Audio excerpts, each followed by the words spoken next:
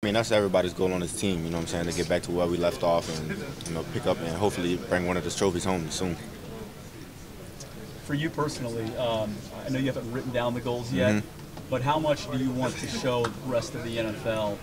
You might be talking down the Bengals a little bit that last year was no fluke for you personally and for this team. I mean, it's a whole new year, so we got to prove it again, you know what I'm saying? So this whole team got to prove it again to everybody. So as long as we're working hard and improving it, we don't really care what people saying about us. That's what we in this locker room bonding for. You know what I'm saying? So as long as we go out there and play our part, we'll be okay.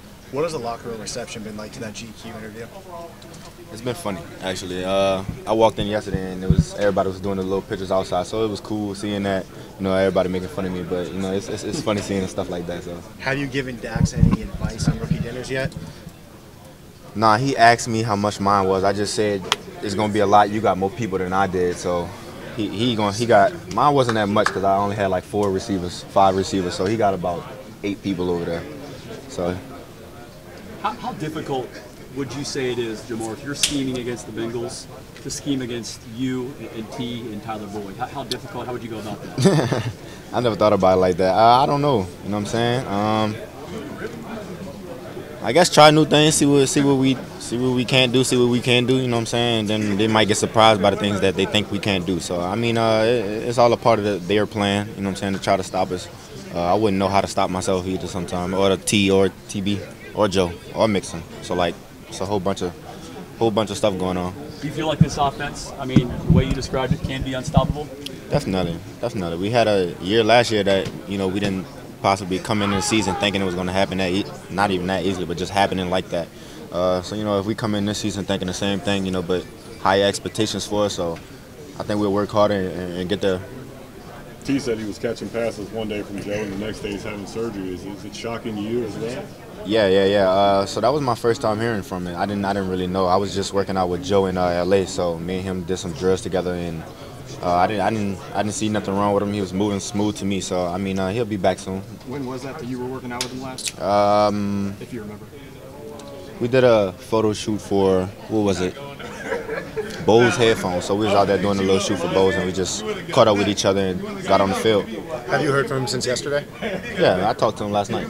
How's he doing? He's good. He don't really say he's good, but he's so tough. He don't want to talk about it.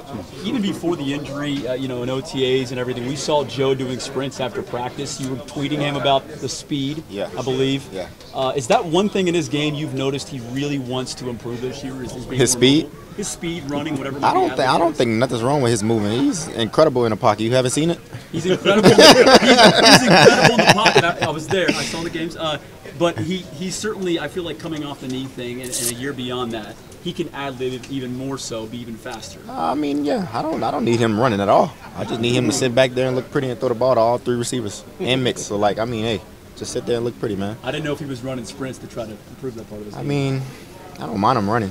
That's just opening up the offense a little more, but he's a pocket passer. So if he's not talking about the appendix, he's not talking about the surgery, what is Joe talking about these days? He's talking about why I said I bought him clothes. So that's what the first thing he talked to me about. Was that a lie? Kinda, yeah. I ain't buy Joe no clothes, but now I have to since that's out now. So. So when the Madden ratings came out, you had a little tweet that you're motivated. How much is behind that? I mean, Tom Brady commented on it too, so that was kind of cool that he did that. He just told me keep working, you know what I'm saying? So it's my first year, you know what I'm saying? So I'm not really worried about it. It's going to get better overall. I'm going to be there. Do you play Madden? Nah, not at all. I don't play no sports games outside of football. There's too much football in my head already. What's your ideal rating you hope you have next year? I don't really care, honestly. Just whatever, better than what I have now, honestly. Yeah. Jamar, are you ready for the reaction that something like that GQ shoot could get, especially when it gets on social media? I had to prepare myself for it, so I showed my friends first, like my homeboys from the city, and they was tearing me up. So I mean, once they teared me up, I already knew what was coming up to. So I was getting ready for it. Was there a shot that they asked you to do? You said nah. Yeah, definitely. What was it? I'm not.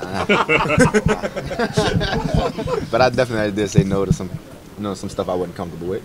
Did they get all the quotes right? Because a lot of them are getting, especially the thing about buying them clothes, or they didn't throw it to me enough in the Super Bowl. Yeah, they overdo it some things, but I definitely say she didn't throw me the ball. I mean, you know that.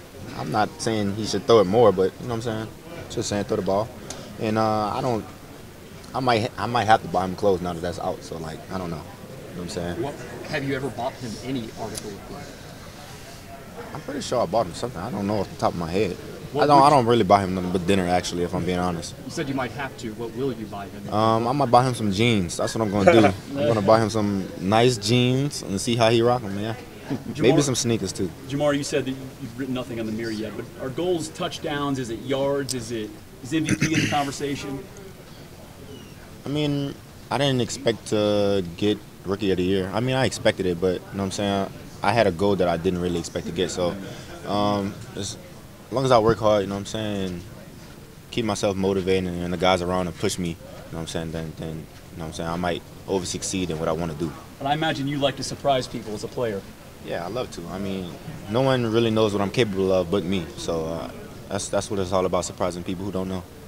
Jamar, with the GQ shoot and the fun they had with your teammates yesterday, who do you think recreated your post the best? I think Sam did it the best. I think Sam got it. What do you think of those white helmets? Oh, I love them. I love the whole unis. I think that's the old color rush they had, I think 2 years ago. So that's nice. They did that, bring it back.